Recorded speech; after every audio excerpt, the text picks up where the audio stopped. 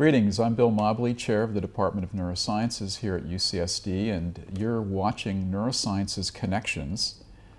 In this segment, I'd like to introduce you to Jim Brewer. James Brewer, MD, PhD, is an assistant professor in radiology and in neurosciences, and is really exploring the edge of what we know about a disease called Alzheimer's disease. And so, Jim, welcome. Thank you. Let us know what you're up to and what we can look forward to in the future. Great. Yeah, I'd like to. It's a pleasure to have the opportunity to tell you about what I've been doing here. You know a little bit about it because I was at Stanford when you were over there, and I'm really excited to be down here with you again. So I'm working on a disease called Alzheimer's disease. There's a real problem with Alzheimer's disease, and that's that the disease is unable to be diagnosed at an early enough stage to make a real difference in these patients' lives, I think. I first became interested in Alzheimer's disease when I was working at Berkeley as an undergraduate. I worked with a guy named Bill Jagast who did PET scanning of Alzheimer's patients. I was the undergraduate who was interacting with the patients, trying to keep them comfortable and allow them to stay still in the scanner, the positron emission tomography scanner, which looked at brain activity.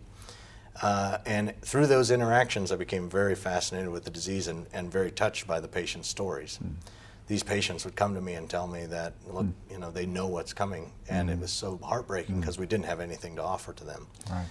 And the real problem is that even if we do come up with something to offer them, it's going to be at a stage where they're already unable to do the activities of the daily life that they typically were doing as a middle-aged person. So I'm really working on pushing back the diagnosis as early as possible so that we can intervene at a time when the person still retains their function. So hopefully at the very earliest stages where a person comes to a neurologist and says, you know what, I think my memory's slipping. The problem there is that at that stage it's very difficult to know if this is just benign memory impairment of aging or if it really is something to be extremely concerned about. If you are concerned, right now there's no medication that is actually going to intervene in the progression of the disease. There's medicines, I guess, to treat it, but you're saying that these medicines don't reverse it. That's true. I see. That's right. They reverse the symptoms in some mild amount, but they actually don't halt the progression of the disease. So in the end, the person continues to get more and more demented. I am the principal investigator on a clinical trial that is trying to actually halt the progression of the disease.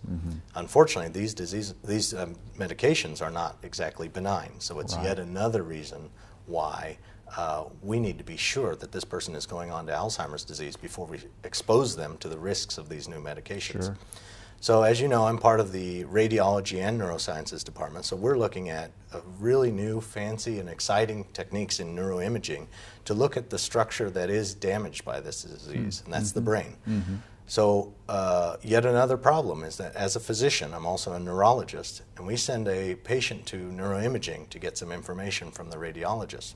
They take this exquisite picture of the brain, and yet they translate it into a paragraph of text that we end up getting back. And I think that's totally inadequate. I think there's a lot more information in these brain images that is not being given back to the physician. So what we're working on, and I'm collaborating with my colleague Anders Dale, who also is in the Department of Neurosciences and Radiology, and we're looking at ways to make this information more quantitative. Tell me how much of this structure has shrunken from the last visit.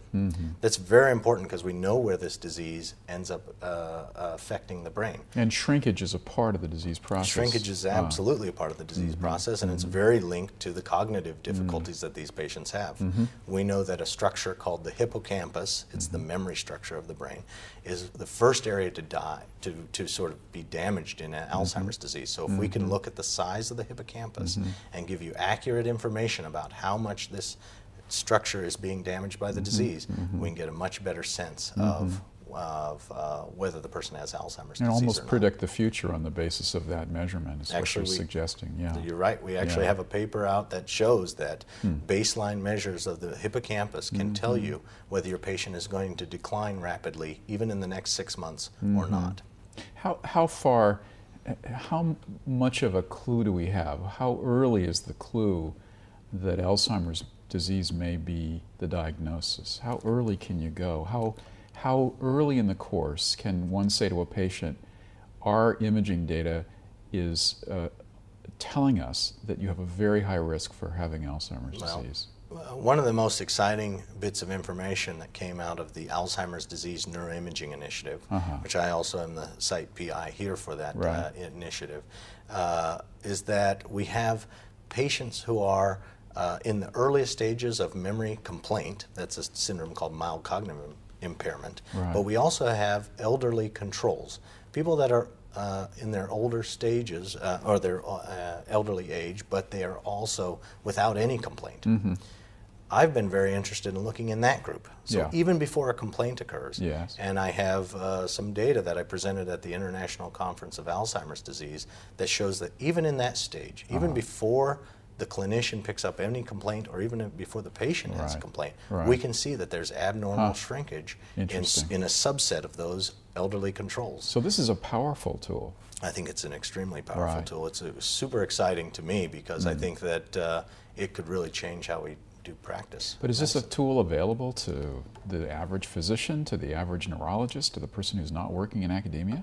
Well, the nice thing, and this is one of the really exciting things about my being part of the research lab and being a clinician, and also having that joint appointment with Radiology and Neurosciences. Through a collaboration with Neurosciences and Radiology, we've been able to put together a procedure that is available to be for physicians to refer their patients to UCSD to get quantitative neuroimaging done. So they send you the images, do they? They actually send the patient to our scanning center. We scan them with our with just a regular clinical scan, except it has to be a high resolution scan.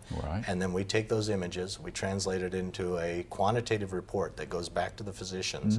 The physicians have been delighted with this. They've actually said that showing these to the patient has been so helpful because it actually gives them a visual image of the brain as it is either healthy or not healthy. Sort of seeing is believing. For the patient, very powerful. That's what we've heard back from them. Great. So where do you go from here, Jim? I think we've been looking at even more advanced imaging techniques, techniques to look at how water moves within the brain.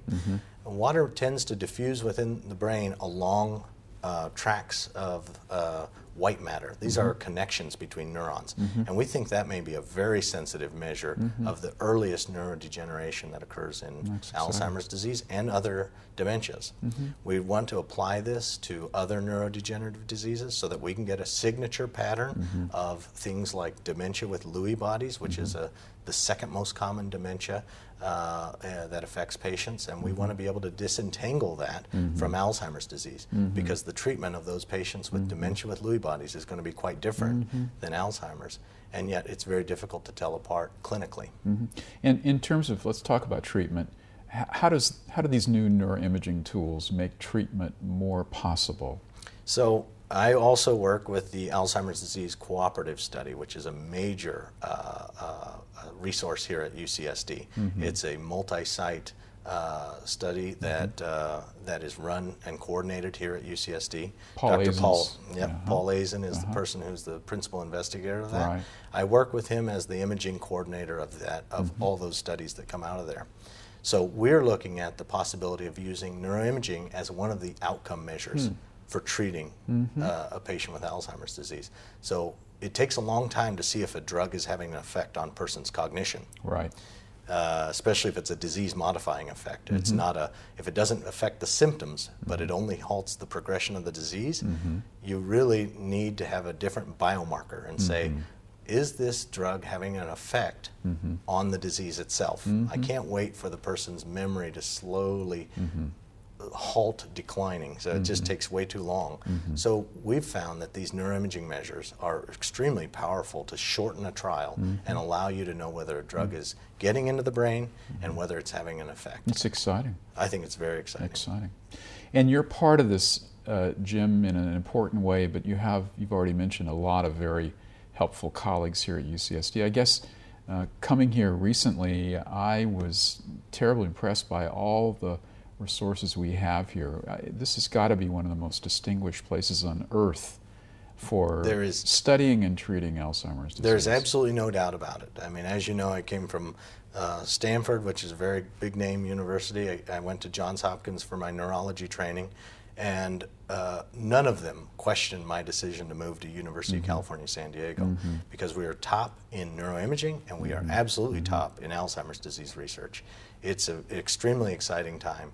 All the images of the Alzheimer's disease neuroimaging initiative, coming from Hopkins, coming from Harvard, coming from Washington University, coming from University of California, San Francisco, all come to UCSD to be processed in images and analyzed. So it really shows the power of this university. And those guys know how good we are. I think they do. Jim, you're part of it, and I thank you for being part of it. A really motivating presence, a young scientist whose contributions are already really stellar and will certainly continue. Thank you very much. Very much. I want to mention a website that you can go to for more information. That's hml.ucsd.edu/HML. It talks about some of the exciting research that we're doing. Okay. Thanks, Jim. Yep.